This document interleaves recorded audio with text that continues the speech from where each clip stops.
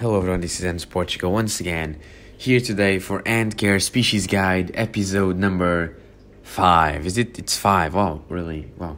So today, we'll be taking a look at Polyrhachis dives.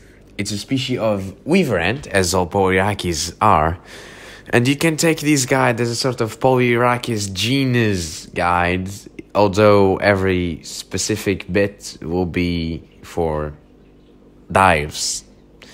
Okay, now, as you know, we have to give Jeff a visit. So, Jeff, how you doing, mate? What are you supposed to tell me today? Polyrhachis divas. There you go. That's how he says it. That's how everyone should say it, because he's Jeff, the Google Translator guy. Now, back to Polyrhachis. This species of ant is very, very interesting. I love this species of ant. First and foremost, they're not for beginners. They're not supposed to be taken care by beginners. But with just a little ant experience, you can take care of them, and they'll be just the biggest blast you've ever had. In my opinion, all Polyrhachis ants are this way. Now, there are a few species of Polyrhachis that have been recently discovered, and there are probably a lot more that will be discovered in the near future. But the ones you can find online are easy to understand how to take care of. What's not easy is to actually take care of them, because they are weaver ants and they take a few precautions. There are a few precautions you may take and a few things you must pay attention to, and I'll get into that right now, actually. First of all, they're tropical. They're found in southern Asia, all throughout the islands that are in between Australia and Asia.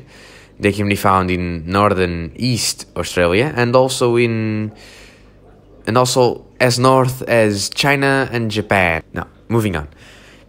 They are a tropical species of ant, so they need a very hot and humid spaces to live in. But before we take into consideration the numbers for humidity and temperature, you have to pay attention to the fact that they're weaver ants. So now we have to talk about setup. They can be housed in a outworld connected to a nest setup. They can be housed just in an outworld and given space to build their own nest. You can do whatever. What I would do is I would give them a sort of vertical outworld and the nest attached. They'll probably just move into the nest right away, and as they grow, or if they prefer, they'll build the nest. What ends up happening a lot of the time with these species, I find, is that they'll utilize the nest you give them. They'll totally utilize that, but they'll modify it. They'll take stuff you leave in the outworld, if you give it to them, and they'll build little corners. They'll build smaller chambers. They'll build they'll build whatever they want inside, because they use their larvae silk to glue stuff. You know, normal weaver ants, the most well-known weaver ants, they glue leaves together, and they only live inside of leaf nests. But Polyrhachis, they're able to live everywhere. They usually nest actually close to ground level, and they grab stuff. They grab debris like moss, grass, little sticks, little pieces of dirt, and they glue it together to create a ball nest. It's usually in the form of a ball, but given the circumstances and the place where they build it, it can vary in shape, and it can vary in color due to what materials you give them.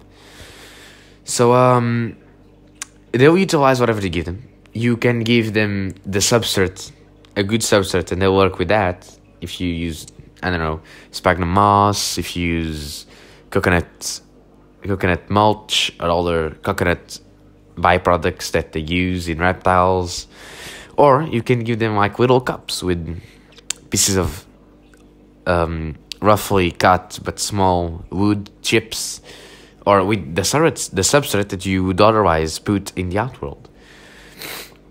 So you can try to condition them to do a certain type of nest, but this is usually not the best way to go about it. If you can condition them, I mean, for sure, do it, because it's beautiful when you get a Polyrhachis ant to actually leave a nest on a fake plant, or on a living plant actually, and that's when we get into humidity and heat. Because if they live in the outworld, if they weave a nest in the outworld, you have to get the outworld to the conditions you want the nest to be in. So, first of all, give them a gradient. Always. Give them a cold side and a heat side. Give them a humid side and a dry side. One other thing that you should pay attention to is that if you're using live plants, use a plant that can handle these conditions of heat and humidity. Also, if you have live plants, you don't have to pay much attention to humidity. Just wet the soil so the plant can drink, and the plant will evaporate some of the water through its pores, and the air will be more humid, or as humid as that plant needs it to be. And if that plant lives or can live in an environment similar to these ants, the plant will regulate the humidity for the ants. That's perfect, right? That's awesome, but just keep in mind that making sure that a plant lives with and thrives with your ants is very hard. So I would say, if you are a semi-beginner, because if you're a beginner, don't get this species at all. If you're a semi-beginner, if you've had like 2 or 3 ant species before, just give them the let them choose option. If you're a very seasoned hobbyist, which I don't even consider myself to be, try to condition them if you want, because it's so gorgeous. If you're an experienced hobbyist, I don't know why you're watching my videos, but I'm truly thankful. Now, moving on, I haven't talked about size, neither of the ants nor in the colony. So these ants can get to about, I'd say, 8 to 10 millimeters. I'd say they're somewhere in between. They're somewhere about 8 millimeters, I'd say. They're not 1 full centimeter, I guess. But Polyrhachis ants are not small, definitely. They're big, and with the attitude they have, they are always very bold. Even if there's like one worker in the colony, that worker is extremely bold, and they're always... They have very good sensing abilities. They know if you are near their enclosure. They sense you with their antennae, and they don't have that poor of an eyesight. When I once had a colony inside a test tube, living inside a test tube inside of a plastic basin, and they were at about belt level, at about end of the leg level in a shelf, and if I walked by, all of the workers in the outworld would just stop, put their gasters, their abdomen under their bodies, as they would shoot me. They would try, as sometimes they would shoot me with formic acid, or try to, because they don't squirt it that hard. And they would just look at me and turn their heads as I walked by, because they're very attentive. And also I find that the queen is also very bold, and they always do this defense position, but they can't. I don't think they can at all squirt their formic acid. They create a drop, and if they bite you with their mandibles, they're big. They can probably cut your skin a little. They'll then put a drop in, and if you get formic acid in an open flesh wound, man, that hurts a lot.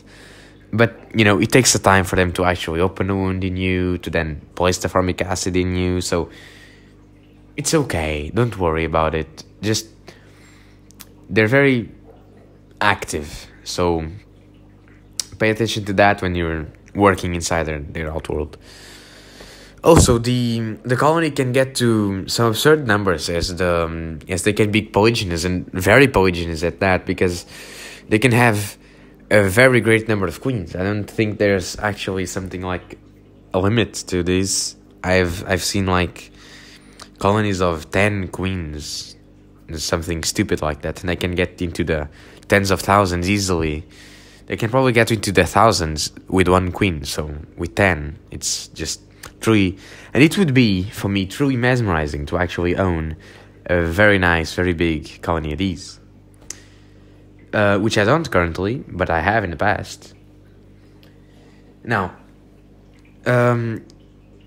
you have to pay attention to one thing with these ants, is that they want a large space. They always want a large space. They'll use vertical and horizontal spaces as you give them. It's very fun to watch them move around, to watch them do their thing, and it's very fun if they start building. If they start building, it's the best thing that has ever happened in your hobby, because it's truly amazing what they can build. Now, one important thing is that they need to be fed constantly. They are a very active species of ant, and they don't hibernate because they're tropical, and their development from egg to adult worker is actually pretty fast for such a big ant.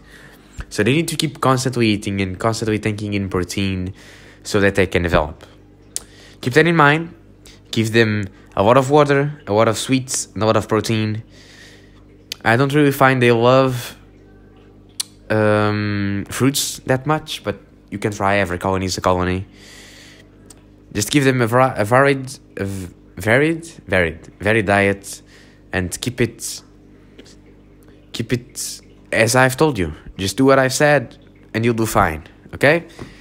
This is all I've got in Polyrhachis dives, and if you need any further help, if you have any questions or anything to add at all to this video, just leave a comment down below. If you liked it, leave a like, and please consider sharing this with your friends, as I really want my channel to grow. I really want to share the ant love with everyone I can get to, and I really want to share the hobby that I am most interested in, which is animals. It's not just ants, it's animals, but ants are really a passion for me. So share it. I don't know, put your phone in front of your dog and let him watch me. I bet he'll like me. My dog likes me sometimes. Okay, that's it, guys. I hope you had fun. I hope you liked it. Bye bye.